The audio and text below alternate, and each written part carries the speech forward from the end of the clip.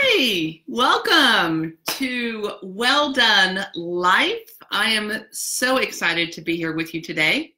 I'm Daphne Smith, your host, and I'm coming to you from a remote location. Some of you may notice a different background for me, and I'm going to get to that in a few minutes when I give my shout outs.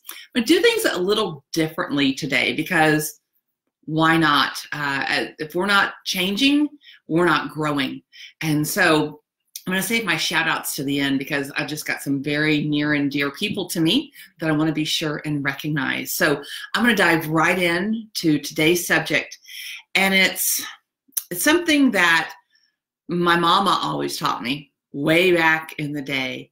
And it's who you hang with matters, or maybe why does it matter who you hang with? It's another way to consider it. So I'm coming at you live today from Springboro, Ohio. I'm Daphne Smith. It's great to be here with you. We're going to talk today about living a well-done life and how who you hang with matters, or why does it matter who you hang with? So I'm going to dive right in. I'm going to get focused. So I referenced my mom earlier, and she had lots of expressions for me while I was growing up. And one of them was, if you lay down with dogs, you're going to get fleas. Now, I'm going to be honest. Growing up, I wasn't the sharpest tack on the bulletin board. So I didn't necessarily understand what that meant at the time, but she planted a seed. And that seed has matured over time. So the expression, if you lay down with dogs, you're going to get fleas, I get it now. She meant be aware of who I hang around. So if your mom had an expression or you understand that expression, I'd love to hear from you. I want to see you type fleas into the comments. And because I'm a word nerd, it's spelled F-L-E-A-S. Talking about those little annoying bugs, not F-L-E-E-S, which means you're leaving. Don't leave yet. Hang with me, okay? So if your mom had an expression, or you know that expression, if you lay down with dogs, you're gonna get fleas. Type fleas into the comments for me. It's great to see a bunch of people hopping on. I'm excited to spend the next few minutes with you. And it really was divine timing, this message and where I am and what's going on in life. So there's lots of different expressions or terms that we can give to people. We can call them givers and takers. We can call them adders and subtractors. We can call them people who fill us up or people who suck the life out of us. Whatever term we want to use, it makes a difference with who we hang with. And that difference plays out into our life. It's really almost like an osmosis, if I'm using the correct botany term. We're going to absorb the attitudes and the opinions of those that we surround ourselves with. It just happens. It's a slow fade generally, although on occasion, maybe you've met someone and you're like, oh, we just hit it off. We just clicked right away. We instantly had a connection. Well, I hope it was a good one, because that person, the more time you spend around them, they're either going to add value to your life, they're going to encourage you to expand and to grow, or they're going to keep you stuck in that rut, or as some people refer to it, a comfort zone. I love it. Say no to fleas. You're right, Melanie. That's awesome. Say no to fleas.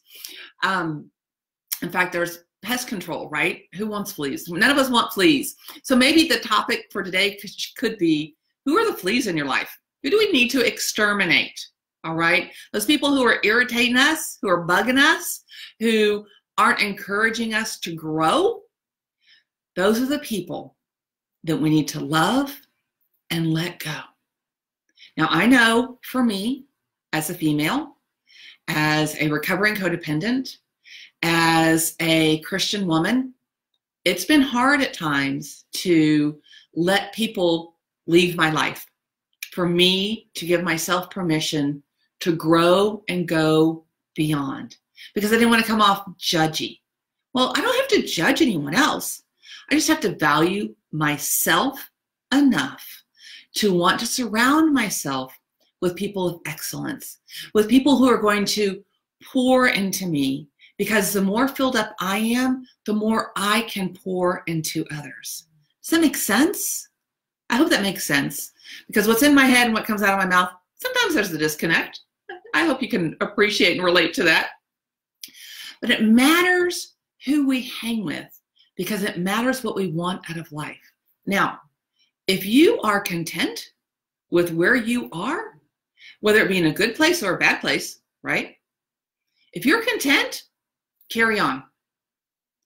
If you want something to change, if you are frustrated, if you are stuck, if you feel trapped, if you feel confused, are the people you're around right now adding to that?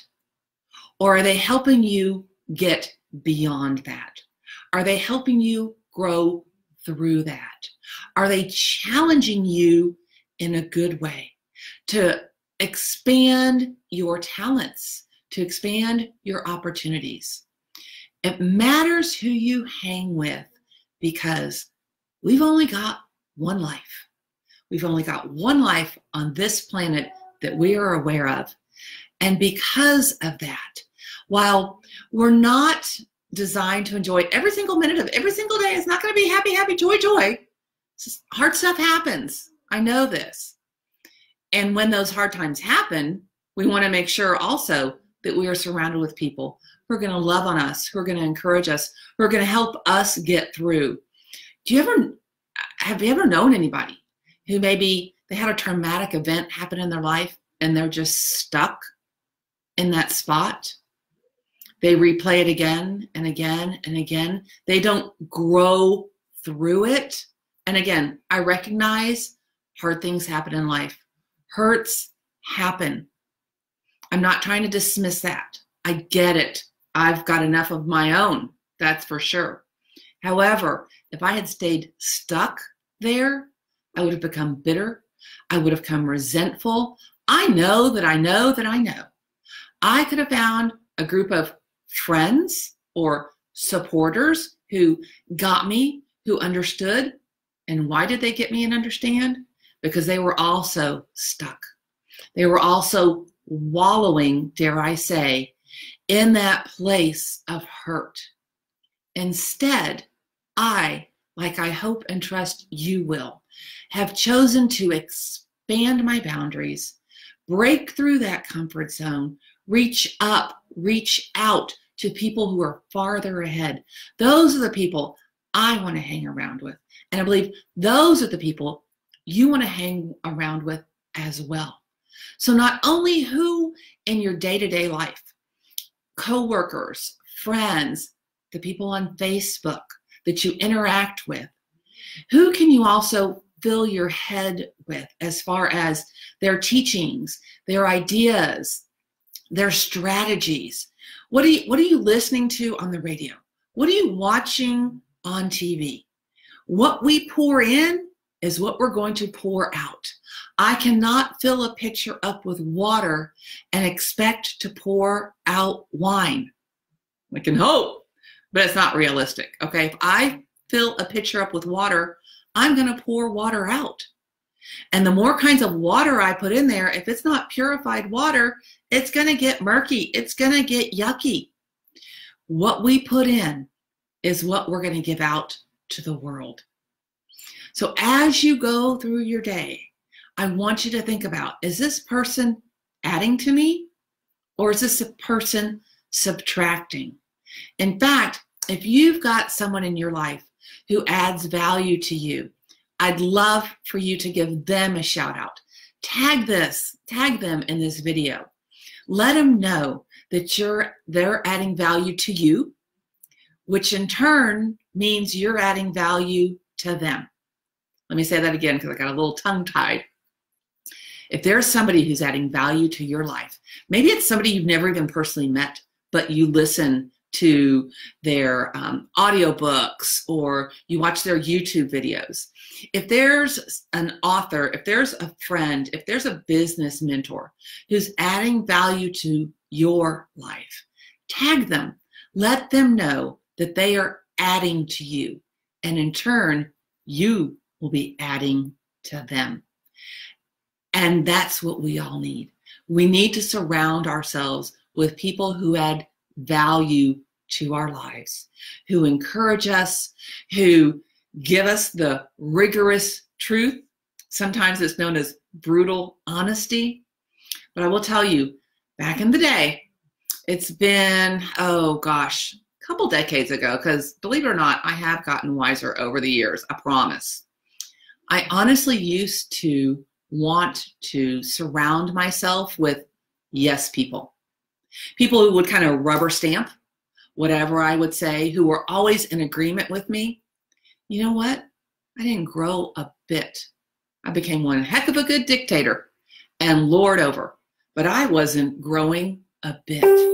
We need people in our lives to challenge us, to push us, to press us, to add value to us so we can add value to others. So I did things a little differently this week. I hope that helps you. I hope that encourages you to take a risk, to step out, to reach up, to find somebody or add another person to your circle who's going to add value to you. And I'm saving my shout outs to the end because, as I mentioned early on, I'm coming to you from Springboro, Ohio. And those of you who know my friend, Lisa Mosier, you know I'm broadcasting from her office. This is so exciting. So she has graciously opened her home to me. You'll see over my shoulder her book, Misconception, and you'll notice a new book right next to it. They're here. The pre-release copies of What's Your Scarlet Letter are available. And so I want to thank Lisa for her encouragement through this process. Actually, I want to give a shout out to the Igniting Souls Tribe. I got to attend a fellowship in, where was I earlier today? I was in Columbus, Ohio. And I got to see friends like Renee Viter, Carrie Oberbrunner, David Branderhorst, Jeannie, Deborah, Jeff, Rick, Dean, Joel, Erica. I mean, oh my gosh, the room was overflowing with rock stars who've encouraged me. They don't even all know what they've poured into me. So that's why I'm mentioning them. I'm giving them a shout out because I hope that this is adding value to them. Thank you all for all that you've given to me. And I am here as a cheerleader for you. I hope that I can add value to you, that I can encourage you to achieve your next level of success, just as you have done for me. Because those we surround ourselves with are those who help us rise so that we can lead others in the direction that they need to go. Just a couple minutes ago, I mentioned my book, which you see back here next to Lisa's. I'm getting kind of a kick out of it, seeing our books side by side, sister books. And I want to invite you. I would love to add some value to you and invite you to join my launch team. I have some free goodies that I would like to gift to you. And so what I'm going to do is, let's see if I can do this. I want to put a link in here. Nope, that's it. Where do I don't know. Oh, I know. I'm using Lisa's keyboard on my computer. I just turned on her computer. So Lisa, you'll need to fix that for me later. But here's a link to join the launch team. And we together can spread this message of What's Your Scarlet Letter and help people recognize their hurts, release their shame, and reclaim their voice. You know, before I mess up anything in her office, I'm going to sign off. I'm going to get away from Lisa's computer.